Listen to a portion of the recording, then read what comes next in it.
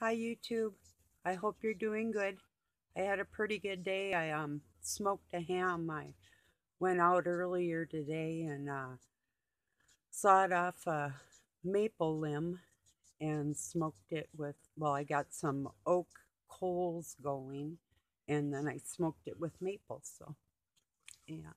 I don't like ham all that much, but Doug bought it and well, yeah, we still have bills, but things are better because we finally got our mortgage taken care of just a while back here. And that was the third time this place was paid for. So, because home equity loans to get part of the roof fixed, now we got to get the other part of it done. So, yeah, but that's always a good feeling when you pay a bill off. It's like we had a really huge credit card one time and got that paid off, and that was nice because then you have a little more money to apply towards the other bills. That's but I hope you're all doing well, like I said, and what you been up to. uh, I have been in pain for this is the fourth day. My knee has been going out on me, kind of. I cracked both my kneecaps when I was younger and had to have them drained, but athletics, I don't know if I was running or what I was doing, something, and each time. And, but yeah, I have osteoarthritis, so they say the weather doesn't play. They did a Swedish um, lab test or whatever. Yeah, lab rats. But they said that it doesn't play a part. Weather does not play a part in arthritis, and that's just pure baloney. Because I know when the barometric pressure goes down and there's more moisture, especially cold moisture in our atmosphere, I suffer. And I don't care what they say because I know better. And then I was, just talk about pain. It's just kind of ridiculous because Doug's left side is injured and my right side is. And he had something fall on me, and I had something fall on him, and I had something fall on me. Um, I was opening up a door that's on what do you call it? Excuse me a minute. Our wood cook stove. I keep plastic bags in the top of it. And so I opened it up and I thought it had it shut and it whipped open and just smacked on my arm with the handle right into it. I'm like, ah. And Doug was talking to me. I'm like, so he thought I was mad, but he didn't know that I was injured. And I was like, ah, you know. So I'm like, not right now. I can't talk. I just injured myself. It was just like right in the wrong spot, if you know what I mean. Just terrible. So, yeah. So it's been kind of cool here. It rained this morning and it rained the day before. And I mean, cool by if it's below 80 this time of year is cool for us. So we've been in like the 70s or even cooler, like even like 45 and 50 at night, which is should be at least 60 at night around here. So I don't know. They say they're covering up the sun. Well, yeah, with pollution. To me, and I've been watching geoengineering since the 90s. I used to walk up to a friend's house about a mile away, and she had internet, and I didn't at that time. And we'd follow the chemical trails around the earth. There was it was called comtrails.com, I do believe, and we would follow them chemical trails to see what they were dumping over us. And I still say that our government, just like they let so much pollution from factories go out into our air, I believe the same thing with aircrafts that they're dumping this stuff on us, and it's pollution from factories, and that's my wholehearted belief. I really do believe that. So I can't prove it one way or another, although I do have a microscope and I have analyzed what they call Morgellons, which I have, and the gestation period of it, and its quirks, and I haven't found a cure. I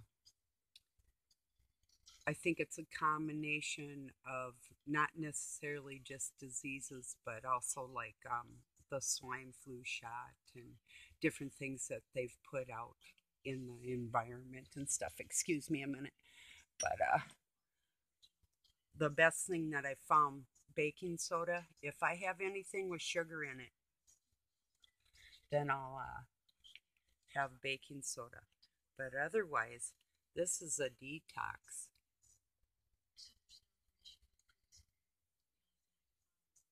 And that's part A. And you mix it with part B. And them two together, that's a detox, and I detox daily. So, which I have supplied. This is half vinegar, actually white vinegar. I'm allergic to citric acid, but there's vinegar is pure acid. This is pool chlorine, 20% pool chlorine, same thing. I mean, unless you're a chemist, I wouldn't go mixing things up, but I'm pretty what would the words be? I'm pretty confident in my knowledge of chemicals that I'm not going to really worry about it. I just wanted to get the bottles of it, which were kind of spendy, to get the proper mixture of it so I can mix it up for myself and not pay $40 a bottle.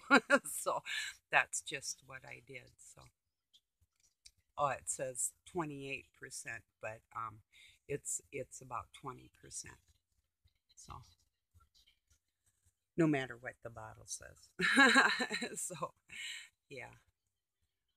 So that's what I do. I take 3 drops of the chloride and 3 drops of the acid, and you let it mix for about 30 seconds, and then you add water to it and let that sit for about 30 seconds, mix it, and then drink it, and then drink a full glass of water with it, and that's your detox. So like I say, I do that daily, and that helps with, any toxins like metal poisonings or whatever. Like some of us older ones have heavy metals in our mouth from fillings and all that stuff, and which I'm allergic to most and all metals, and I'm allergic to implants. And I wish I could. I had a gold tooth over here because I had got hit and it broke my jaw so hard it smacked it out on that side. But I set it back myself, and then literally would mush my food for a very long time. And it took probably a couple decades, and it never really healed well. And these 3 teeth were cracked. So, which was a wisdom tooth and the 2 here. Well, I had the one removed, but this one kept hurting and hurting, so I had that removed. But first, when I had the one removed, first I had a cap put on it with the gold cap or crown, and that was irritating me. I could not figure out why that was hurting every day in, day out. The whole side of my face would swell up. I'm allergic to gold. Who knew? So, anyway, I had that taken out, and then I had the one next to it taken out too. And then they were talking about implants, which I can't have because I'm allergic to all the materials from that. So there's really nothing I can do about it, you know. So even if all my teeth fell out, I mean, I might be able to wear dentures enough to eat, but I wouldn't be able to walk around wearing dentures just out of vanity to smile at people because I'm allergic to all that stuff. So I don't know. I really don't know what they can do. It's like the shampoo that the Mayo Clinic makes that's hyperallergenic. Not to me, it isn't, because their own test says that the stuff they're putting in my shampoo that I bought from them, and that's really expensive. I bought like oh, I think like three of them at a time online. First, I had my pharmacy get one and tried it, and it was better than most of the stuff out there because of the fragrances and all the petroleum products and isolates and silicas, and there's one other thing that starts with an S that I'm allergic to that they put in shampoos that's really, really common. And so, but they have light petroleum in there. They have white petroleum and a lot of like lotions and that stuff. They have that in there too. So, yeah. So this morning, like I said, I was out there sawing off that maple limb, and it was getting kind of warm out. I think mostly too, I went out with sweatpants on, which was kind of stupid because it wasn't really cold out, but it wasn't really hot. But then when I was working, I got a little overheated and couldn't get it off right away because my trimming saw just, I think it needs to be sharpened. It's very old. So I finally came in and I ended up getting just my hand saw. It's like for a miter box, my miter box saw. And I tried another trimmer I had, and that was really wobbly. Gosh, that was a tough branch. Doug was gonna saw it off with the chainsaw, and I used chainsaw too, but he was still sleeping. And then when I didn't want to wait for him to get up to go get my grill going to start the ham because I wanted everything done early. So, but after breaking this arm and shoulder, just using it to saw was um, difficult. But I got it done. I finally got it done. I had to come back in the house two different times, go back outside just to walk back out there. It's daunting, when you want to get something done and you have to go get another tool because you didn't have it there with you. I never would have thought I needed another one besides the trim. It was only that big around. But it's maple, it's a hardwood, and it had a lot of sap in it, and it just didn't want to let go of that tree. It's like, you're killing me. I'm like, no, no, I'm just trimming you, you know. I just need a little smoke for my smoker. Thank you. But yeah, that was a tough deal. Yeah, guy putting down women with strong looking hands, and I'm thinking, um, wow, he never ran into working women then, evidently women that can't paint. I mean, when I was a dealer, I would paint my fingernails, but I mean, around here, women do paint my fingernails to feed my chicken. But I mean, yeah, even like my uh well, father-in-law's mother was about 5 feet tall, and I got her wedding ring set, which her father had made for her, really, really ancient. And I have a size 8 finger, and she had a size 11. And so, like, her hands were huge for a tiny woman. But the thing is, went back in the days and I had my own milk cow. When you milk a cow, when you work the land and you're chopping wood, and usually the guys outside would do like split the firewood, but a lot of times like the woman would have a hatchet. I use an axe too, but I mean, I do have a hatchet to split the kindling, or I split a lot of it with the axe too. Just sometimes just for exercise or out of boredom, we'll chop up some wood. We got a log splitter, but it's just something to do some days. I'm not as ambitious as I used to be when I was younger, let's put it that way. But still strong, stronger than most. And yeah, it's important to me because, yeah, if you can't do things for yourself, what are you going to do? You know? So, anyway, we got a two-man saw. That might come in handy someday. I mean, if there's no gas for the chainsaw, never know. Sawed through a log like that. Oh, it was like I don't know if it was called Jack and Jill days or lumberjack days, or and I rolled on a log in the water, and then my brother and I would practice on a 55-gallon drum, walking on a barrel. So, and we walked on stilts and all kinds of things, crazy things. We had a great big inner tube that was from a tractor, and we would get inside it and roll each other down this double hill we had out into the street on a dead end. In a we lived in a, oh, if you know, well, some people know are familiar with the Minneapolis St. Paul area. I lived in like West Minneapolis, out towards a block away from Golden Valley. So, but anyway, but yeah, um, we kept active. I mean, I tried even skateboarding down that hill. I was one of the first skaters. In fact, the first skater, my brother and I, around our area when I was a kid. Anyway, I had this red skateboard. It wasn't really big, but it was made by Radio Flyer, so I thought it was really cool. So, yeah, had some accidents. But, so, anyway. No, it wasn't the one with my kneecap. For sure, I was running. And another time I fell down the stairs right on my knee and gouged it. It had a metal strip on it and gouged a hole about an inch deep in it and probably about an inch and a half wide. And both my knees have been split open and cut and smacked. And really, there's not a limb on my body or a bone or a muscle that hasn't been injured.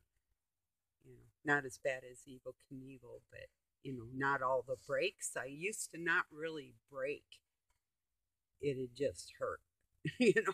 So, and kind of, I'm still kind of like that. Luckily, even with my arthritis isn't as bad as it could be, but yeah.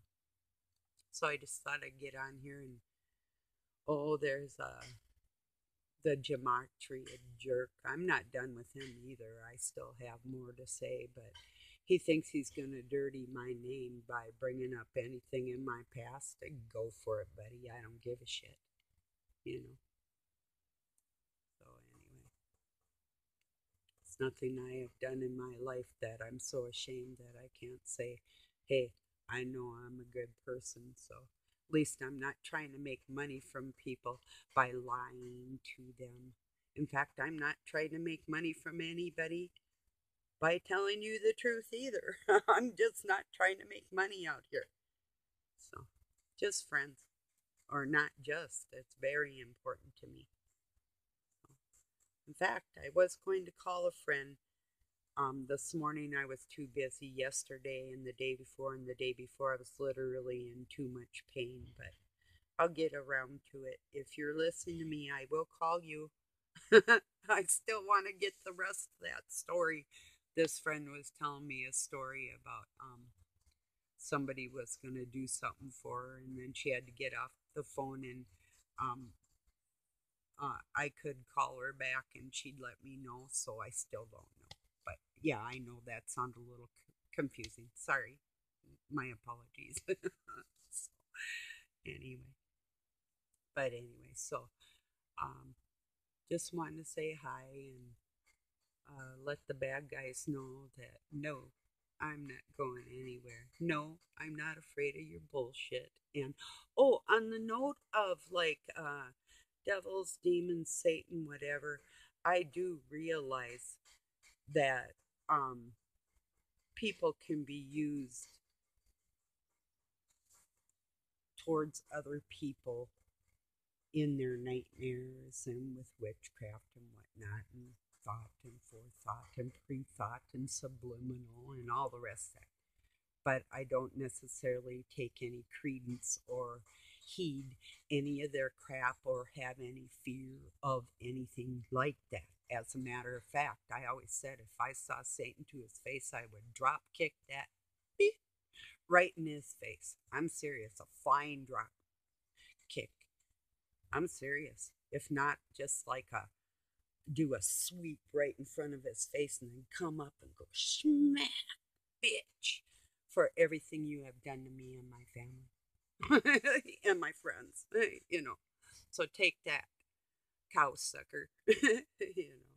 Anyway, so that's how I feel about that. So I'm going to leave it on that note. I love you all. Thank you for joining me.